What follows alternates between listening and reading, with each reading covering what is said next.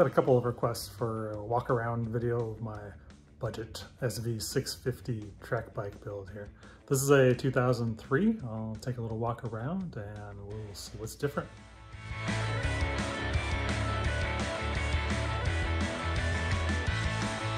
So the first thing you'll notice is obviously the bodywork is completely different. This is from a 2017 and up GSX-R1000R. If you're interested in doing this kind of modification, I have another video for that, so go back and check that out. There's some details on what you need to do there. There is a bit of fabrication. It's not plug and play certainly, but I think well worth the time. Anyhow, let's get into the mechanicals of all of it. So the front end is from a 2005 GSX-R1000R. I purchased this off of eBay from a bike that was being parted out. The reason for it really was because I crashed pretty significantly turn 1 at Thunder Hill, and the forks had a good 30-degree angle in them by the time the bike stopped moving. So it was somewhat out of necessity, but you never pass up a good opportunity for an upgrade, right? So the great thing about these, there's a few great things about moving up to them. For one, you get your compression rebound. Damping is adjustable in addition to the preload, of course. The stock bike only has a preload adjustment on it, I believe. Well, it's been so long that I've had this, I don't even remember if it even has that. But anyhow, I think one of the really better features of having the Gixxer is the big brakes and these 4-piston calipers. They are phenomenal at stopping. It makes SV brakes seem like they're made out of wood as far as I'm concerned. They're great. They will have no problem stopping you from a high rate of speed. Picking up the rear tire a little bit, at least unweighting it significantly, is no problem here. A lot of confidence from that. So you'll need the front fender as well. If you're going to do that, don't forget about that. I went with the braided lines, reduce any swelling, give you good feedback on the brake lever. As you can tell, I use all the stock gauges and whatnot. I do use a steering stabilizer. I highly recommend one of these. Even if you're just starting off, I think I was maybe on my second track day when I realized that I needed one. Again, at Thunder Hill, once you crest the hill and you're on the gas and you unweight the front end and the bars start wiggling side to side, you're gonna want one too. Moving back, before I leave this area, you'll note there's no key.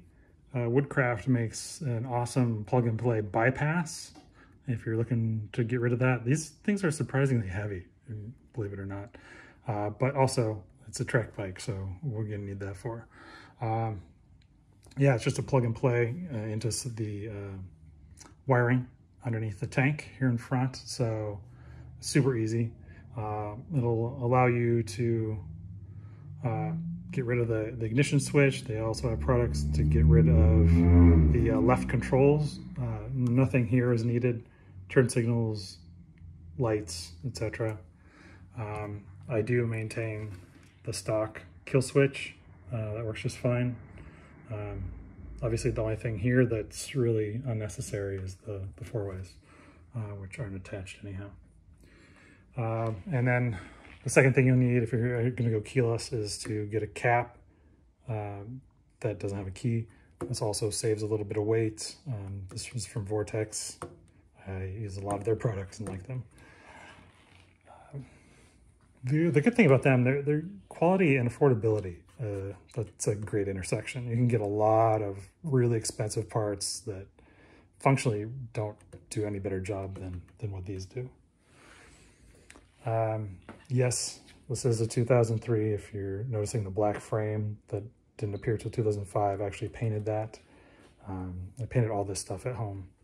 more or less a matte white and matte black. Let's see, moving down, some case covers. Not as critical on a V-twin, I suppose, as it would be on an inline 4, but why take the chance? If you're going to lay it down, maybe you can recover if you've got enough components that you can replace, and replacing engine covers is no fun at all. So just a little protective plate for that helps quite a bit. The rear sets, super necessary. Even on the S, the model SV, the pegs are way down here, and you're going to be scraping those in no time at all if you haven't already. So again, Vortex. I get paid to say this, but I like them a lot. These are really nice. You've got a lot of adjustment possibilities here, not only for the holes, the multiple holes that are here, but you can also use this bracket on the left or the right, so you can swap them if you actually want it to be lower than this. I'm actually in the process of lowering these a little bit and putting them back. So that's why they're different on the other side. Get to this side next. To complement the front suspension upgrade, I went ahead and made an upgrade to the rear suspension. So this is from a 2004 GSX-R1000. I know a lot of people use a ZX-10 rear shocks now. If they're not, fully upgrading to Olin's or whatnot, Penske. I see a lot of those out there. That's great, but for the pace that I'm at, these stock replacements work great. And again, compression and damping. You got the external reservoir here, and you can see some of the adjustment that's in there. Yeah, it's great for really fine-tuning things, and the reason, for nothing else, the reason for wanting to do that is to prolong the life of your tires. You can really chew up a set of tires in no time with the wrong suspension settings. So getting that dialed in for your pace and the track itself, well worth it. Highly recommend visiting the suspension guy, whether it's 40 or 80 bucks, depending on who it is. You get a full day worth of tuning. And they'll dial it in, and conditions change throughout the day anyway, so that'll help you fine tune everything. All right, so the rear chain, the chain is a 520. The stock one's a 525, and basically the numbers refer to, the first digit is the distance between the links, and the second number is the width there. So these are a little bit narrower, and therefore reduces the rotating mass, freeing up a little bit of horsepower. Obviously the sprockets have to change as well, both front and rear.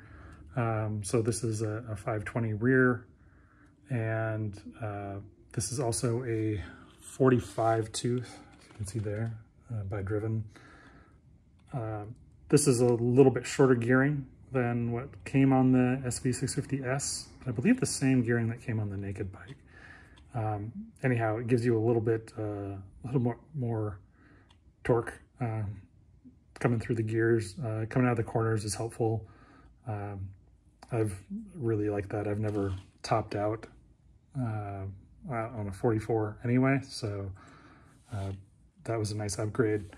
And as you pull back here, you can tell that this rear tire is significantly wider than the stock one. This is a wheel off a 2008 GSX-R1000R. This wheel is an inch wider, which will allow you more tire options. Particularly, I wanted to go with the Dunlop Q4, which is a great track day tire. I've really enjoyed having this on the bike. The 180, may not give you much in the way of performance itself, but the wheel itself is 3 pounds lighter than the narrower SV wheel, You're gonna offset some of that with the weight of the tire, plus the rotational mass is further from center. So, you know, it may be a wash as far as performance goes, but you do get to open up to a wider variety of tires now. Although I guess Bridgestone makes some 160s that are highly recommended as well. You can't just slap this wheel on and expect everything to fit. Contact Twinworks Factory. You may have heard of them, TWF. What you'll do is you'll send them the sprocket carrier here, and you'll also send them the brake caliper bracket.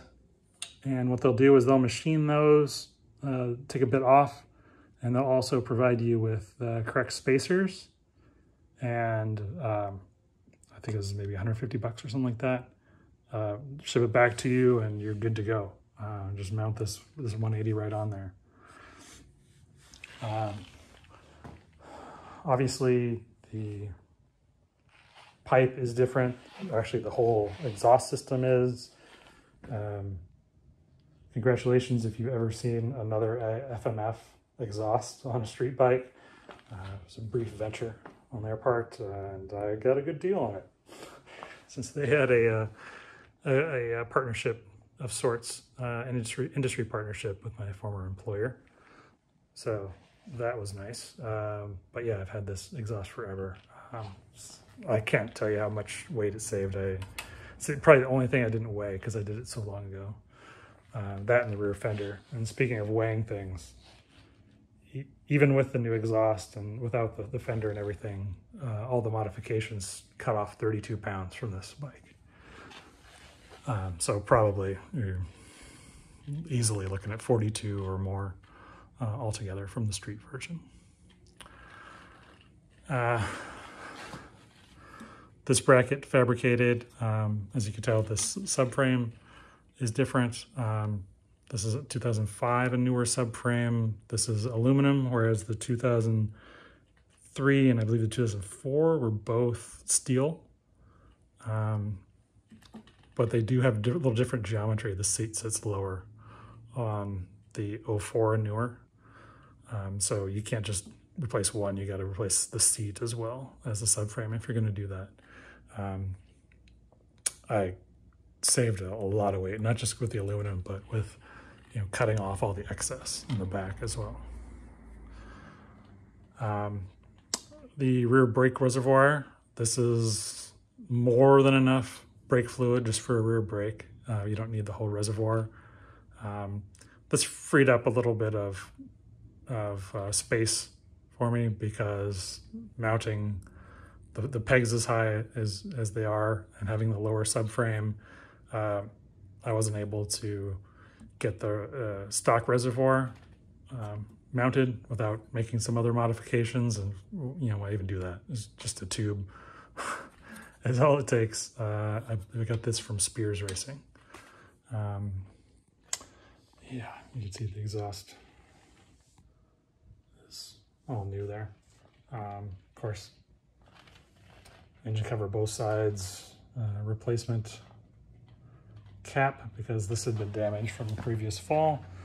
And this is also kind of the cool thing about this. Eventually I'll get more safety wire on this bike, but it's already pre-drilled for that. And then back to the front. This is also from Spears. This is actually a modified R6 throttle. The difference is the degree to which you have to rotate to go from closed throttle to a wide open throttle. On the stock SV, it's a quarter turn, and on the R6, it's a 1/5 turn. And that was, I would say, one of the most necessary things I've done with this. I was finding that I was constantly having to re-grip the throttle in order to get it to wide open, or re-grip to get it to close. And there were times where you don't want to be coasting, so I'd be wide open throttle and then go to grab the brake and actually not have the throttle closed. So the rear wants to pass the front, and that's not a situation you want to have happen. So this completely solved that. I don't have to regrip at all. Highly recommend this modification. It's like 15 bucks. It's totally worth it. But otherwise, the master cylinder and whatnot are GSX-R. They work great. All right, now there's maybe something you spotted that I didn't cover. If so, hit me up, ask me a question. I'll be more than happy to get back to you. Thanks. Please like and subscribe, as they all say, right?